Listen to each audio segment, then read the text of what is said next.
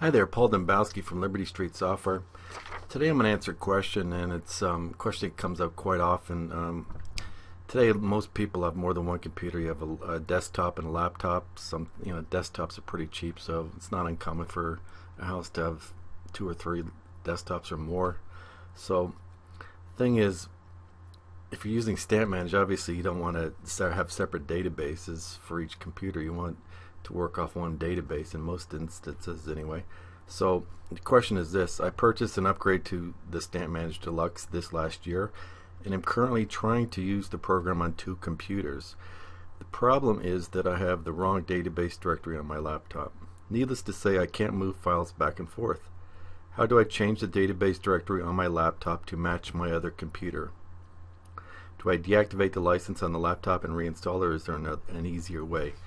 Well, there's several ways to use the program on separate computers from the same data, and we'll go over them. This video may take a while. So anyway, one thing most people don't know is StampManage is multi-user capable, which means multiple people can be working on the same database file at the same time.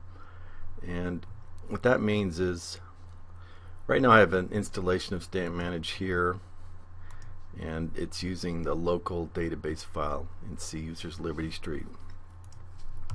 But for the purpose of this demo, I created a shared folder on another computer in another office, and I'm going to connect to it now. So basically, just select Tools, Preferences, hit the three-dot button there, and it's on a local network. So you open Network.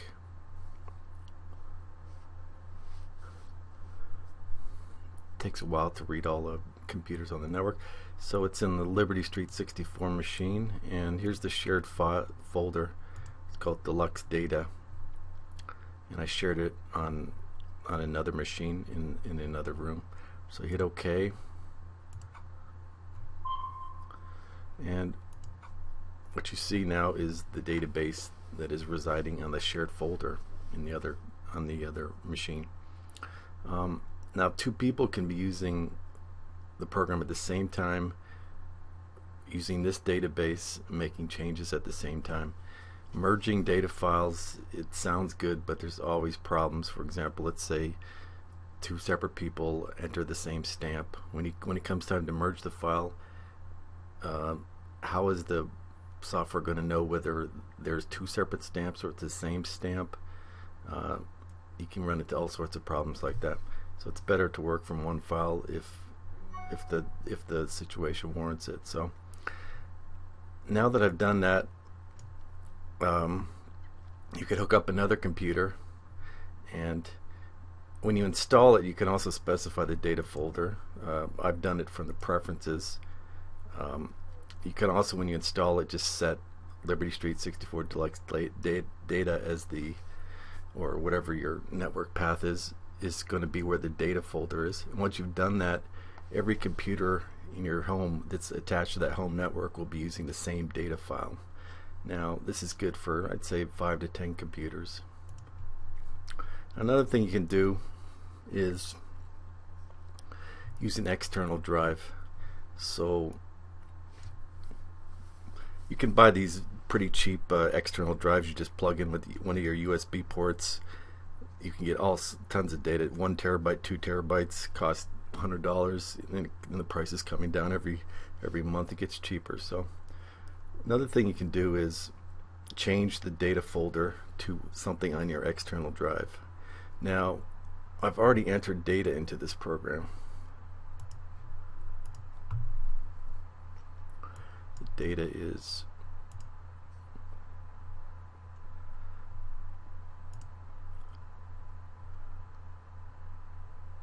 StampManage data, so I'll change it back to there, and that was the original data. Now I'm gonna have to basically create a folder on the external drive, and the way to do that is, here's the external drive here. So what you can do in the external drive is right mouse click, select New Folder, StampManage data, course, it's empty for now. And then back in the your machine on your StampManage program, you're going to select Go to Data Folder, and that shows you the local file, the local data folder. Now you exit because the data file is locked until you exit the program, and you basically just move your data file to the newly created folder on the external drive.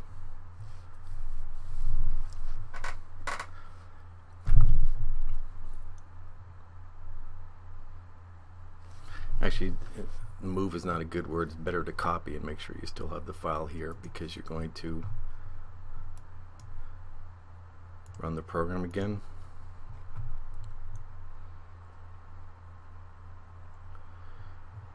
And when you run it, it's still looking at the data in the Liberty Street My Documents StampManage data folder, but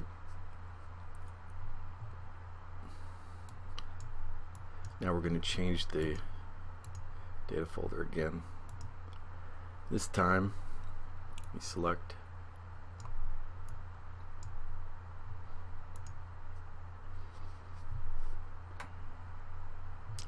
My Passport, and here's the file, the folder I created, StampManage data. Okay. So now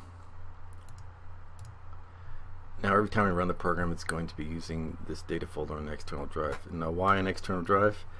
Because basically what you're going to do in this situation is just move the external drive to whichever computer you're using to inventory your StampManage data. So let's say you've been doing some inventory here, and then let's say you're going down to Florida for a couple months or something like that.